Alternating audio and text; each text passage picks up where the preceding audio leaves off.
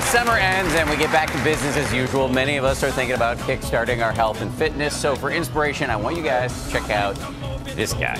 He is 61 years old and clearly jacked. 61. And I got to tell you, he's a really good friend of mine, and he's out with a new book about how we can all be in the best shape of our lives at any age while still eating a little bit of ice cream. Let's check in with Strauss Zelnick. He's the chairman and CEO of Take-Two Interactive Software. Hear more about the porter and wares company's head. Mr. Zelnick, welcome back to Man Money. Good to see you, Strauss. Nice to see you again. Please, have a seat. Thanks for having me. If we can build multiple James Bonds of the interactive entertainment business, that's what we would like to do. For Red Dead Redemption 2 offers incredible opportunity, and I think the expression of that opportunity is going to blow us all away. Strauss, congratulations on the deal, first of all. Thank you very much. Nice to be here.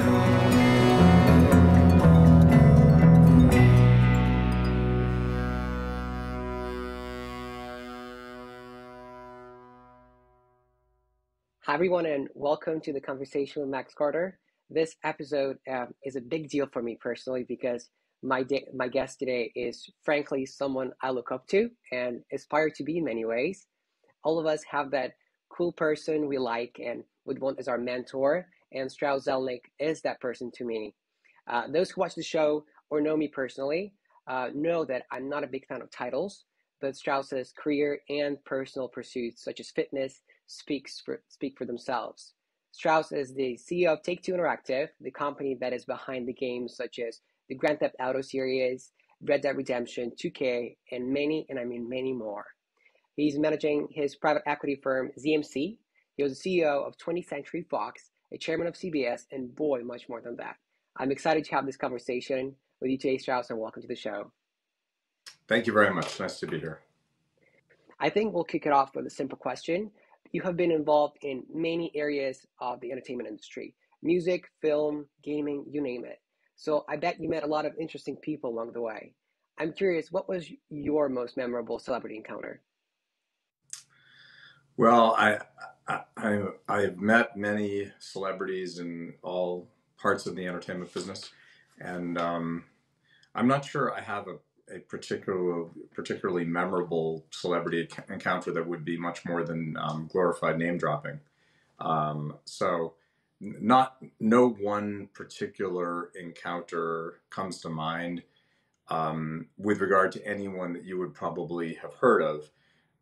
However, I was reading a book I like to read, and I was reading a physics book a couple of years ago called The Elegant Universe by Brian Greene, and it's an extraordinary book, and it's challenging if you're not a physics student, and I wasn't, but it was still sort of understandable, or at least most of it was. It's also beautifully written, and so I was really engaged with the book, and I was having lunch with a friend, and he asked just in passing, what are you reading? And I said, I'm reading The Elegant Universe by Brian Greene, and he said, oh, Brian Greene's a friend of mine, would you like to meet him? And I said, definitely. And I met Brian Greene, and I've spent a lot of time with him. He's an extraordinary person, and my encounters with him have been truly memorable because he's brilliant, and he heads theoretical physics at Columbia University in New York, and I don't get to run into people like that very often, so that's the one that comes to mind. Yeah, I'm familiar with Brian Greene. Actually, I think I've seen his TED Talk, and he's quite brilliant. I love it. And yeah, he's really, really wonderful, and a great guy. I love it. It's a combination, good combination. Take-Two is a parent of a legendary franchise, Grand Theft Auto, among other big names. So when it comes to the development of any large game of that kind, how does the business side of things work alongside the creative processes that are such a huge part of the overall success? How do you control it from the management perspective? Well, I think we start by being completely aligned in our interests. The goal of our company is to be the most creative, the most innovative, and the most efficient entertainment company in the world. And that's our goal at the corporate level, and that's our goal at our labels as well. And so Rockstar Games, which creates Grand Theft Auto and Grand Theft Auto Online and many other huge titles, is focused on those very things. And our economic interests are aligned, and our personal interests in creating the best entertainment on earth, those are aligned as well. So we don't have to control the business side of the equation because our culture and our mission are so widely adopted across the enterprise. How would you describe your culture? The culture is one of ambition and performance, focused on excellence, and at the same time, one of kindness, mutual respect, inclusion, and common understanding. And you've made several career changes. You moved from 20th Century Fox to Crystal Dynamics, and then you joined BMG before ultimately becoming the CEO of Take-Two. What were the circumstances that made you do these changes? And how do we know it's the right time for us to move on in our career? I believe that it's a good idea to start by knowing what you want. I think that success is highly correlated with knowing how you define success, and knowing what it means to you. Alan's view of success, my view of success, may not be yours, Max. Probably wouldn't be yours. And many people, particularly talented and educated people, who are inundated with offers and opportunities, don't stop to think about what life can look like 5, 10, 15, 20 years down the line. I was pretty good about doing that. So when I was in my 20s, I was able to think about what life might look like in my 30s and 40s. And when I was in my 40s, I was able to think about what life might look like in my 50s and 60s.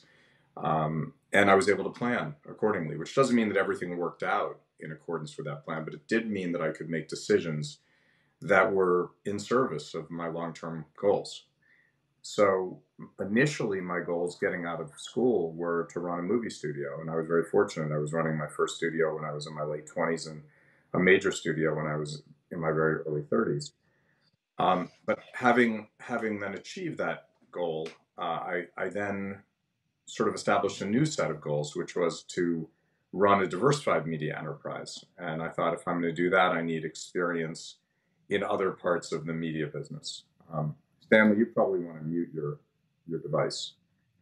And and and that led me to go to the video game business and the music business and other forms of media and entertainment. And then as I was sort of mid-career at BMG, I thought, okay, this is another crossroads moment in my career. I could keep running businesses for other people, or perhaps I could build my own company. And if I were going to build my own company, what would that look like? And ultimately, I decided there was a great opportunity to build a business that would be entirely informed and driven by digital technology. And in fact, in the sort of crossroads of digital technology and media and entertainment. And that's what ZMC was intended to be.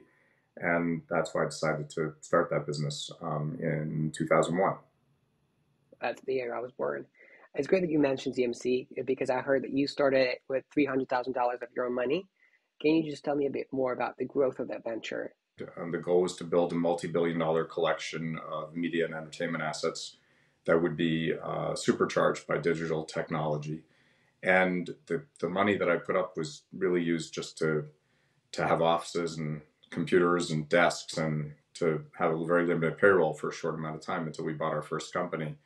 It took us about 9 months to buy our first company, which was a Japanese record company called Columbia Music Entertainment, which was a turnaround and a very difficult deal. From there, we bought a catalog merchant and online merchant called, well, in the early days of online merchandise, called Lillian Vernon. We bought a direct marketing business from Time Warner at the time. That's now Warner Brothers Discovery. That business was called Time Life. And then we bought a market research business called OTX, which was an online market research, which was a nascent field at that time. And we built the company from there. So it was really hard, and it's always tempting to look back on days like that and think, wow, they were glamorous early days when you were struggling, and it was really cool because anything was possible, and then you had immediate success. And in the moment, it's really not like that. In the moment, it's scary when you're not sure you're going to be able to make payroll, and you're not sure you're going to ever make another deal. And when you figure that it's quite possible this could fail, and you disappoint a lot of people who bet on you, or perhaps lose money for people who invested in you. So it was really hard. However, ultimately, we were able to raise capital and buy more companies. We took over Take-Two in 2007, raised our first CMC fund in 2008.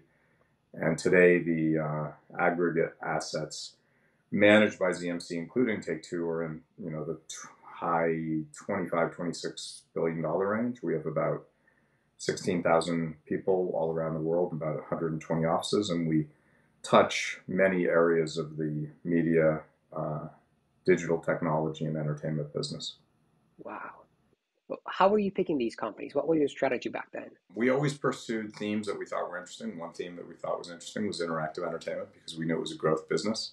And other areas of media technology, telecommunications, and software that we think were well positioned to be growth businesses, not just in the next quarter or two, but over the course of many years. And given the recent acquisition of Zynga, how does it change your portfolio considering the emphasis on mobile? Well, mobile now represents almost half of Take-Two's net bookings, and we hope will continue to grow rapidly. And prior to that, mobile games represented about 13% of Take-Two's net bookings. So we were underexposed before to the fastest growing part of the interactive entertainment business. And of course, the interactive entertainment business itself is the fastest growing part of the entertainment business. Are you still working with some of your mentors? I am. I guess I have at least four, but Michael Dorneman, who's the lead independent director of Take-Two, he was my boss at BMG, and he's on the board here at Take-Two, and he remains a key mentor and someone from whom I've learned and continue to learn a lot.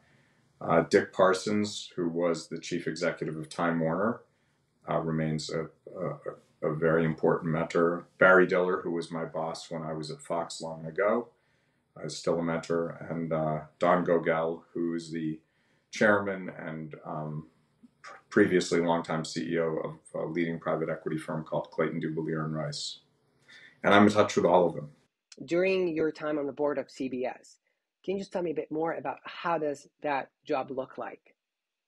Well, it wasn't a job. I was the non-executive chairman of the company, and that was by no means a standard job. It was a board position, and it was very interesting. The company had come through an array of challenges and had a new board and new leadership, and the focus of the board at that time was addressing the culture of the company, making sure it was positive and a productive culture for the mission of the business, determining the right strategic path forward, and putting in place strong leadership. And I was there for a little less than 2 years, and we were able to achieve all three of those goals during that time. Do you consider your current role as a CEO of Take-Two Interactive a job? Sure. Yeah, just because there is a saying that if you do something you love, you'll never work a day in your life. Yeah, they call it work for a reason. I really like what I do, but it's still work. What kind of advice do you have for people like me or my peers in their early 20s hoping to create something meaningful out of their career and life? The thing most highly correlated with being successful is knowing what you want in the first place. So try to arrive at a set of goals that are achievable but reasonable, and that are in the context of what you're doing. So if your goal is, I don't know, I want to be an astronaut, you didn't get a degree in physics, and you don't work in a space program, you're probably not going to be an astronaut.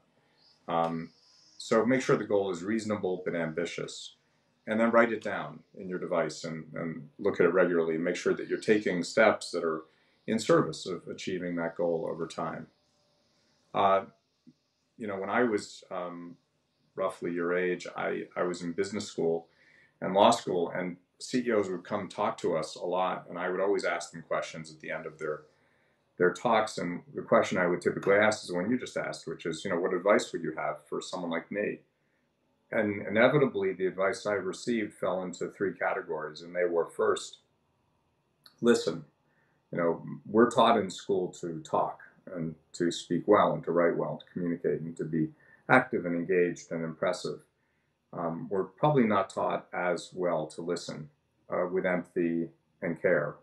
And if you truly listen, you might be amazed as to what you learn. Also, if you're in a setting that's new to you, nothing like listening to figure out the lay of the land and therefore find a way to be productive and successful in that environment. The second is work hard. There's no substitute for hard work. When you get out of school, not much will distinguish you from the other people who are sitting next to you at the office or the workplace that you're in, because none of you has any experience or track record or history. So, you know, what's going to distinguish you? And the answer is, and I'm going to assume you're all pretty smart, pretty educated. So what will distinguish you is hard work, and there's no substitute for that. So the advice I got was get in 15 minutes earlier than your boss, leave 15 minutes later. When, you know, when people are asked who wants to help out here, be the first one to raise your hand, keep a smile on your face, be diligent, you know, and deliver. And the third is never compromise your integrity, because ultimately it's the only thing you have. And that can prove challenging because you'll be encouraged at times to compromise your integrity in service of your own goals. And we're human; we can be subject to those tugs, but try to resist them, because your reputation is built day by day over a very long period of time. I appreciate it, Strauss. Anytime. Great to meet you.